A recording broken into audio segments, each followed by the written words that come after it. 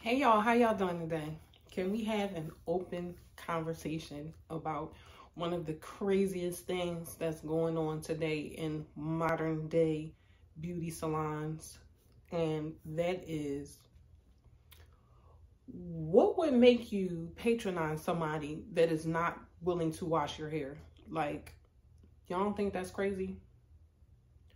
I'm not going anywhere where somebody is telling me that I have to come with my hair washed. Number one, that is a clear indication that you don't have your cosmetology license. And if you do, you would know that it's literally against the law to provide services for anyone who hasn't had their hair shampooed.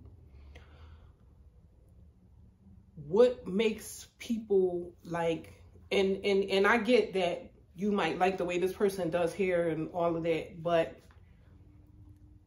shampooing your hair is the most important part of the service. Like, as far as, you know, making sure that your client's scalp is clean. That's when you do like your introduction, or, you know, you talk to your client, you know, find out what they want, whatever have you. And if you're working with the assistant, you normally, you know, find out if they've been having any scalp issues or whatever. Like, y'all are literally skipping, like, that's a part of the consultation process. So, like, how does it work when you go into a salon and people are literally just starting your hair?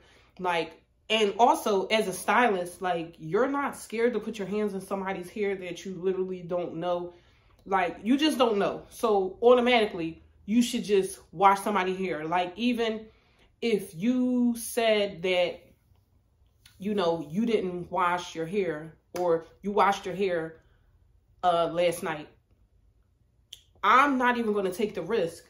I'm going to wash your hair at least once just to make myself feel comfortable. So, like, literally you're comfortable with braiding up and working on somebody's hair that's not clean. Also, clean hair plays a factor in how your hair is going to turn out.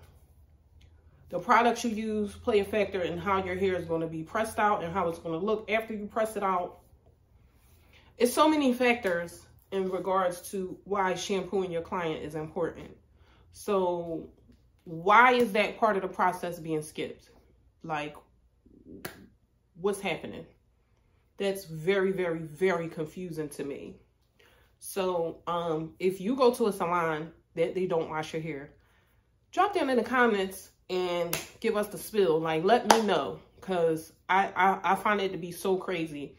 And especially if you're spending upwards of like $250, like some of the wig installs, or, you know, $200–300. You mean to tell me you're spending that kind of money and you're not even getting a basic wash, like, included in that $300 that you're paying to get your hair put on? That just rubs me the wrong way, and I just couldn't spend my money like that. But if you are a stylist and you don't offer shampooing services, why?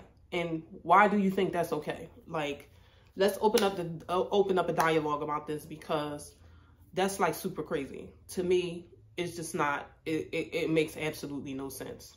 I am a retired stylist from Philly.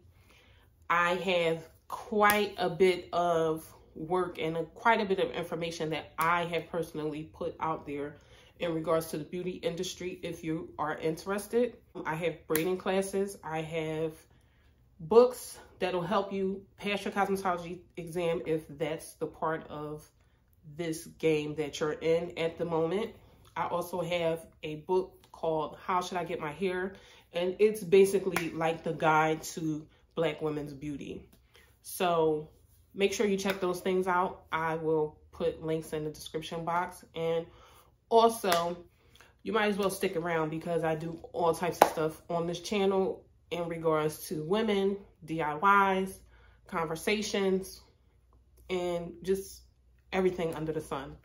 So thank you for watching this video. Remember to keep that rah-rah over there on the other side, because we won't do that over here, because I can rumble and I will find you. Psych, no.